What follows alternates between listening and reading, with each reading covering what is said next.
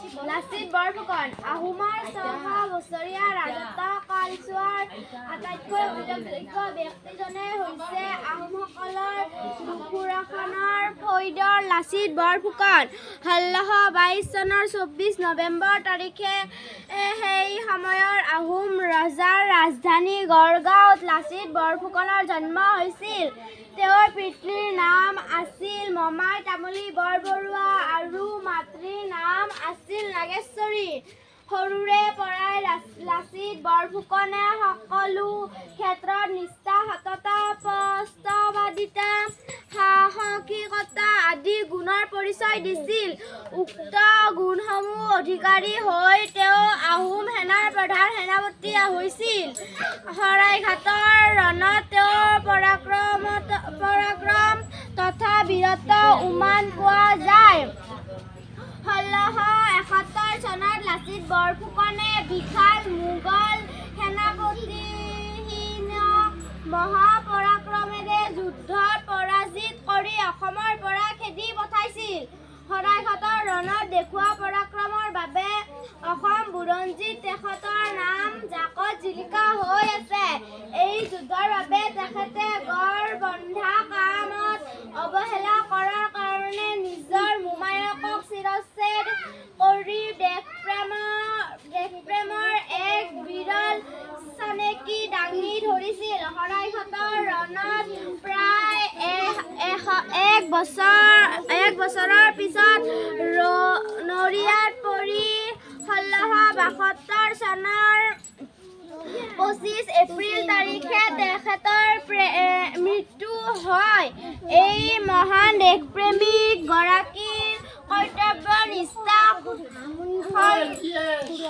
স্মৰণ কৰি আমি প্ৰতি বছৰে তেওঁৰ প্ৰতি সন্মান জনাই ২৪ নৱেম্বৰ দিনটো লাচিত দিৱস হিচাপে পালন কৰি আহিছোঁ।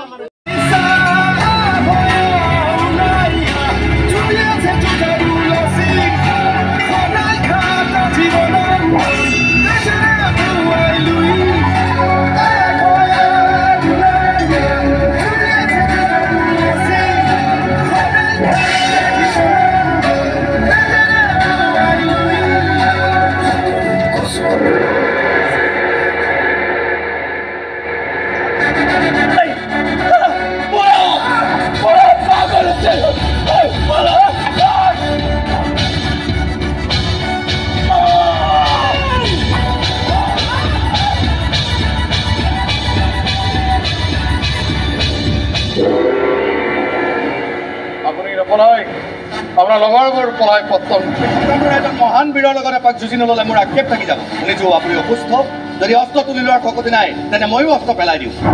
আহোম বীৰে অস্ত্ৰ বলেৰে নহয় মনোবলেৰে যুদ্ধ কৰে। যদি আপোনাৰ নাই মোৰ পৰা আপুনি ধাৰ লৈ ল'ব পাৰে। ধাৰ খুজি যুদ্ধ কৰাৰ অভ্যাস ৰাজপুত বীৰৰ নাথাকে।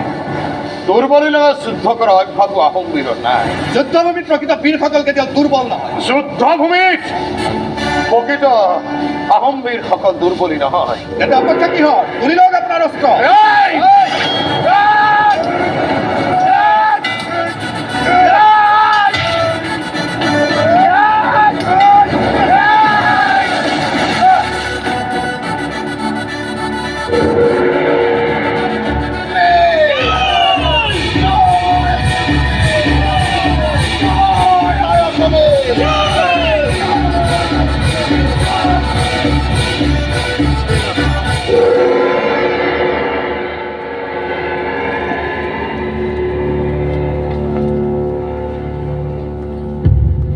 আজি মই উভতিবলৈ লৈছোঁ বা ক'ব পাৰে পলাবলৈ লৈছোঁ।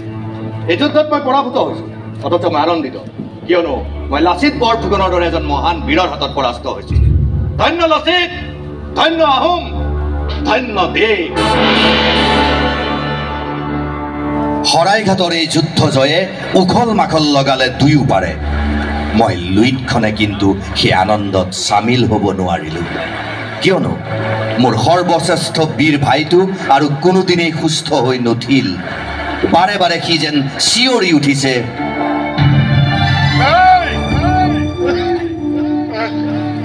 শত্ৰুক আৰু আহিব নিদিবি ভাই।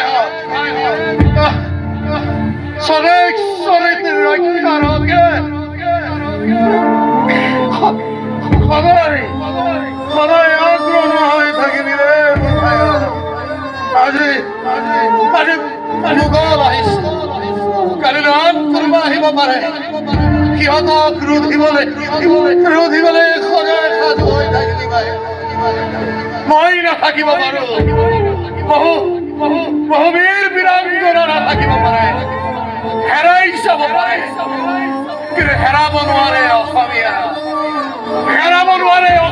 অস্তিত্ব সদায় মোক জীয়াই ৰাখিবি তহঁতৰ বুকুৰ মাছত তহঁতৰ তেজত তহঁতৰ হৃদয়ত জীয়াই ৰাখিবি এটা কথা মনত ৰাখিবি বীৰৰ কেতিয়াও মৃত্যু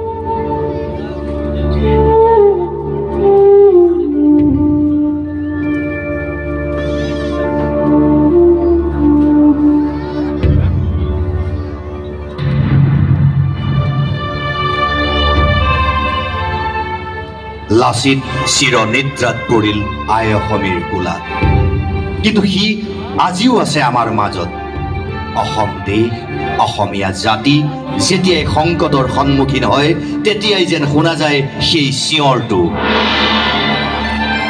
দেশতকৈ মোমাই ডাঙৰ নহয় দেশতকৈ মোমাই ডাঙৰ নহয় দেশতকৈ মোমাই ডাঙৰ নহয়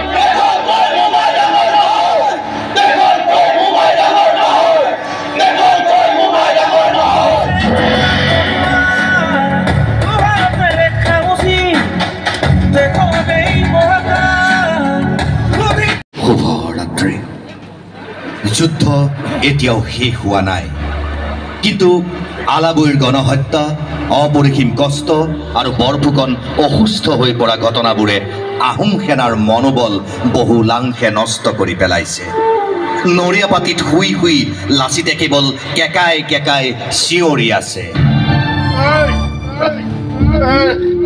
যুদ্ধ কৰ পিছুৱা নাহিবি যুদ্ধ কৰ সৰ্বনাশ হৈছে বৰফুকন ডাঙৰীয়া কি হৈ যোৱা চক্ৰান্তত থকা আমাৰ নৌকা বাহিনী কাষলৈ যোৱা মোগলৈ নৈৰ বুকুৰে তাত প্ৰৱেশ কৰিব যোৱা বাধা দিয়া সেইবোৰ সিহঁতে মুঠেই প্ৰস্তুত নহয় ইতিমধ্যে পিছ হুকিব লৈছে তাতে আকৌ আপুনিও নাই মই চিৰা পাহাৰ পৰা অলপ মাটি লৈ আনিছো মোৰ মৃত্যুৰ পাছত সেয়াই হ'ব যথেষ্ট যদি মই জীয়াই থাকো কাৰণে যুদ্ধৰি পলায়ন কৰা এজনকো কিন্তু মই ৰেহাই নিদিওঁ বুজাইছো সিহঁতে নুশুনে ইতিমধ্যে নাৱেৰে পলাবলৈ লৈছে এইফালে মোগলৰ শ নাও আগবাঢ়ি আহি আছে আমাৰ আহোম ৰাজত্বৰ পতন হ'বলৈ বেছি পৰ নাই ডাঙৰীয়া আপুনি নৰিয়া দেহাৰে নাযাব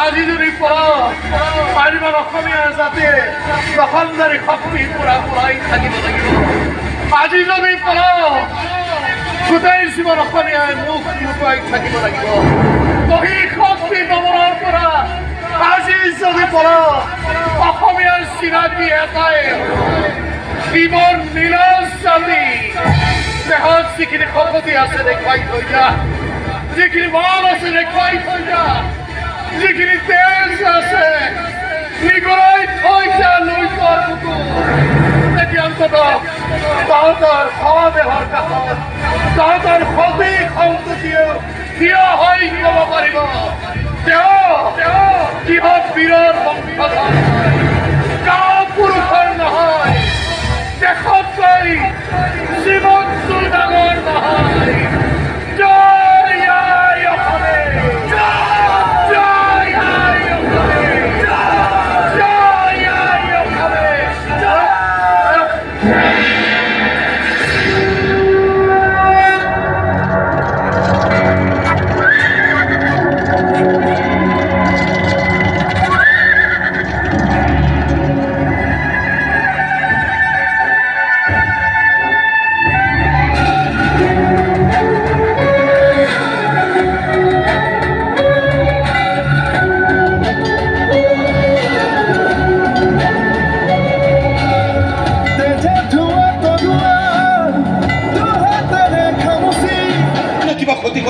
সিহঁতে মাটি চাপি মেৰামতি কৰি পেলাই গড়বোৰৰ পাছতে অহৰহ আমাৰ ফালে হিলৈ বৰ্ষণ কৰি আছে, বহুত চাউনি নষ্ট কৰিছে। সিহঁত আমাতকৈ ওপৰত আছে, সেইবাবে আমাক লক্ষ্য কৰি লোৱাটো সিহঁতৰ কাৰণে সহজ হৈ পৰিছে। তেনেহ'লে কেনেকৈ প্ৰৱেশ কৰিব পৰা যাব গুৱাহাটীত? মাটিৰ ওপৰেদি নোৱাৰিলে মাটিৰ তলেদি চেষ্টা কৰা হওক, সুৰংগ খান্দি।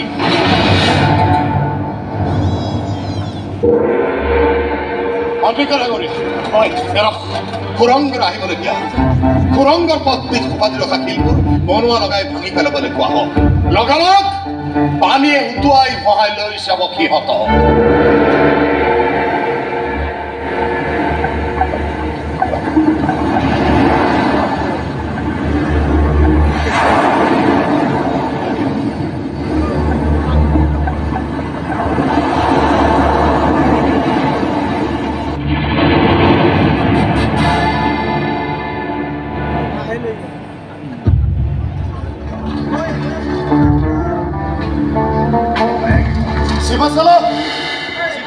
বিব্ৰত নহ'বচোন। মই কৈছিলো নহয়, অসমৰ মানুহে তন্ত্ৰ মন্ত্ৰ জানে, চোৰাংচোৱা তোৰাংচোৱা এইবোৰ একো নহয়। সিহঁতে কিবা ভান মাৰি থৈছে, যাৰ বাবে আমি আগুৱাব পৰা নাই।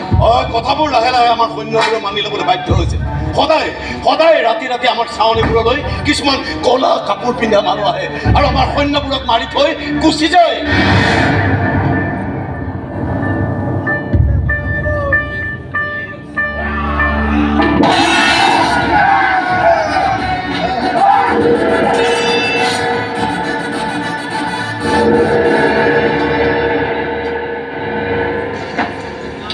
সিহঁতে যদি তেনেকৈ ভাবিছে ভাবক, সিহঁতৰ মনত তন্ত্ৰ মন্ত্ৰ আৰু ভূতভেদৰ হয়তো আৰু বেছিকৈ জনাই তোলা হ'ব।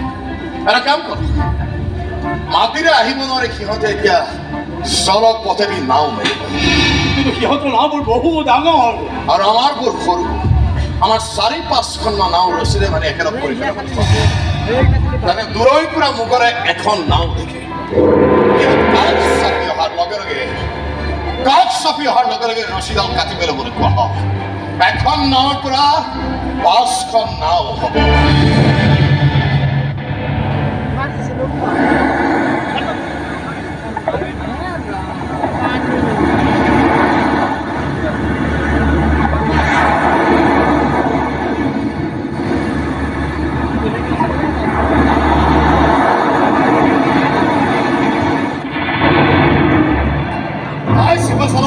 এখন নাৱৰ পৰা 4-5খন নাৱৰ জন্ম হয়, 5খনৰ পৰা 10খন, 10খনৰ পৰা 20খন।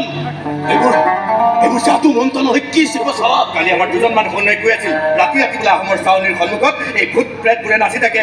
নিজ চকুৰে দেখিছে আমাৰ সৈন্যবোৰে, দেখি প্ৰচণ্ড ভয় খাইছে।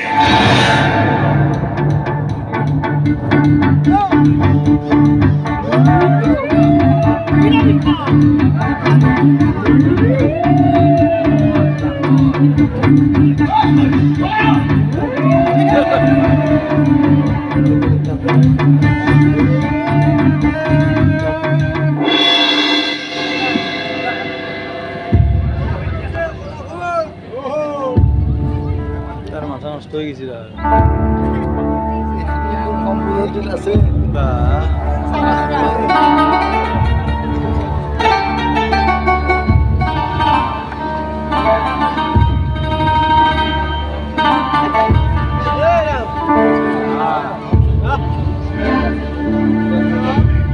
বাঁশবাৰী দুৰ্গ গুৱাহাটীৰ এক সীমান্তৱৰ্তী দুৰ্গ। শ্ৰীপাদ চালা ৰামসিংহই এই জ্যোতিৰ্পথ অতিক্ৰম কৰি এই বাঁশবাৰী দুৰ্গত উপস্থিত হোৱাৰ আমাক নিৰ্দেশ দিছে। আমি যদি ঠিকে থাকে গৈ পাওঁ, তাৰ পৰাই গুৱাহাটীৰ আক্ৰমণৰ সূচনা কৰা হ'ব। কিন্তু আমিতো এই গিৰিপথটো চিনি নাপাওঁ, কেনেকৈ যাম? এইফালে এজন ব্ৰাহ্মণ আহিছে, তেওঁকে সোধা যাওক।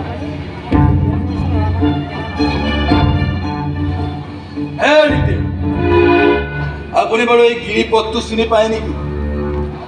মই এই পথেদিয়ে যাম। তহঁতেও যাব পাৰিবি। এই পথেৰে গ'লে তহঁতে সেই বাঁশবাৰী দুৰ্গ পাবি। মোৰ পাছে পাছে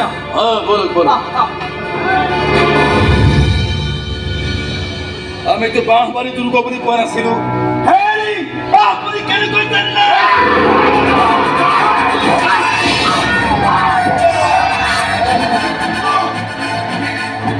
এই অঞ্চলৰ ৰজা হয় মই।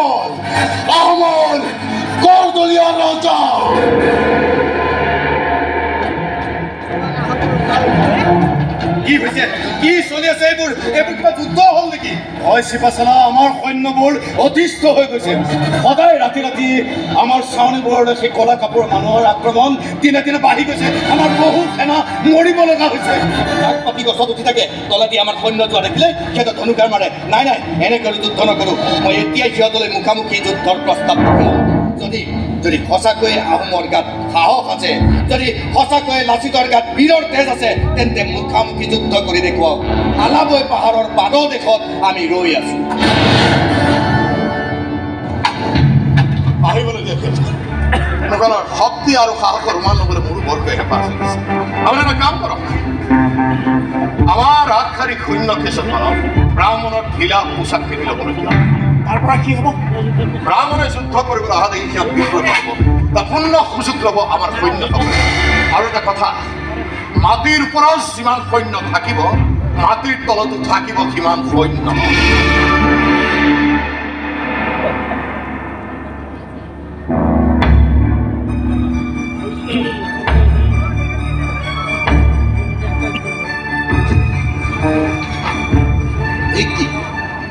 ব্ৰাহ্মণ আহিছে যুদ্ধ কৰিবলৈ তেওঁলোককতো সকলোৱে সমিত কৰি চলে তেওঁলোকৰ লগততো কোনেও যুদ্ধ নকৰে তেওঁলোকে কিবা গ'লেই হেনো ফলিয়াই আৰে আমি এতিয়া তেওঁলোকৰ লগত যুদ্ধ কৰিম কেনেকৈ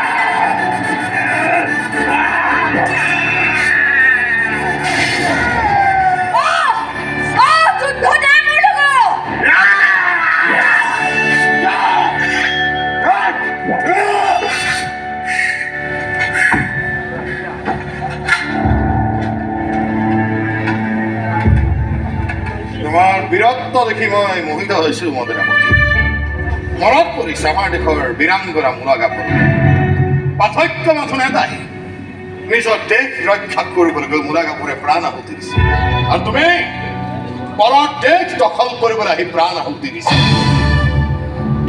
সংগ্ৰাম নাছিল এই যুদ্ধৰ নেতৃত্ব লোৱা মোগলৰ মীৰ নৱাবক আমাৰ সৈন্যই বন্দী কৰিছে আৰু তাকে দেখি চেনেলি বেজেলি হৈ গৈছে মোগল সৈন্য সেইকাৰণে ৰাম সিংহক কৈছিল পতত পিহি দিলে আফু পুজু পানী হৈ যায় পানী হৈ নাযাওঁ আমি ৰাজপুতৰ তেজ কেতিয়াও পানী নহয় খান সৌৱা চোৱা কিন্তু যুদ্ধৰ ক্ৰান্তি লৈ কেনেকৈ হেজাৰ হেজাৰ আহোম সৈন্য চাউলি শুই আছে আমাৰ সৈন্যবোৰক সিহঁতৰ ওপৰত জঁপিয়াই পৰিবলৈ কোৱা কাটি মাৰি থৈ আহক আটাইকে প্ৰত্যাক্ৰমণৰ কোনো সুযোগে নিদিবা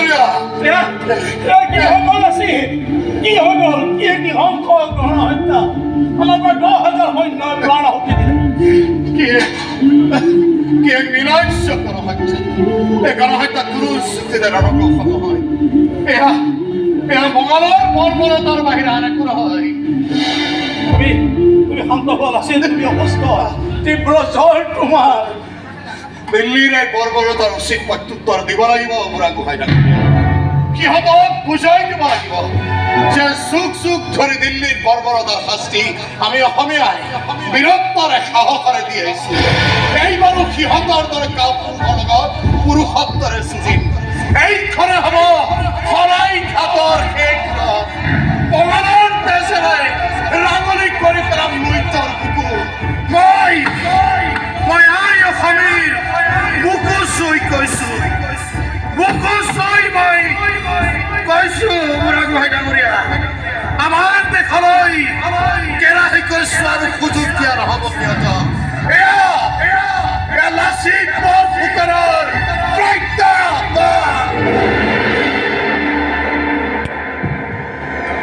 মহাবীৰ লাচিত। তাৰপাছত কি হ'ল? কি খবৰ দিলে চোৰাংচোৱাই? লাচিতে তীব্ৰ জোৰেৰে চিঞৰি উঠিল, দেশতকৈ মোমাই ডাঙৰ নহয়।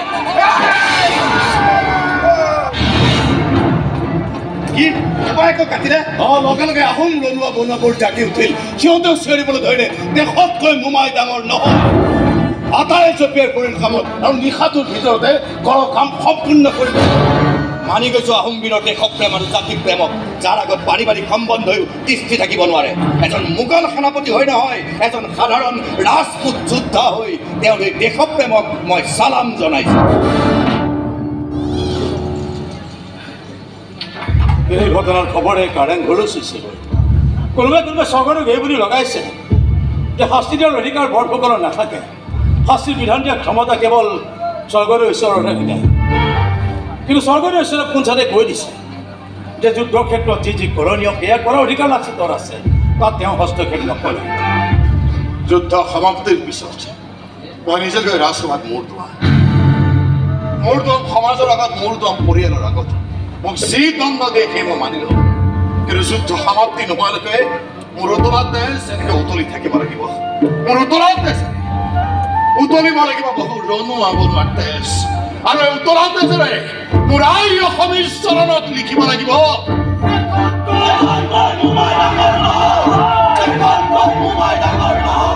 আপুনি নিৰ্ণয় কৰক বৰফুকন ডাঙৰীয়া, আমি শত্ৰু সেনা ৰুধিবলৈ সাজু। কেৱল সাজু হ'লে নহ'ব মোৰ ভাই। সিহঁতৰ ভৰি এটা আঙুলিৰ হিচাপে আমাৰ দেশত প্ৰৱেশ কৰিব নোৱাৰে, তাৰ বাবে নিজকে একোখন ঢাল কৰি পেলোৱা। সিহঁতৰ তেজেৰে হেংগাং ডাঙৰি কৰি আগুৱাইছো। মনত ৰাখিবা, এখন অস্ত্ৰ শস্ত্ৰ যুদ্ধ নহয়, এটা জাতি এখন দেশৰ স্বাভিমানৰ যুদ্ধ, অসমীয়াৰ অস্তিত্বৰ যুদ্ধ।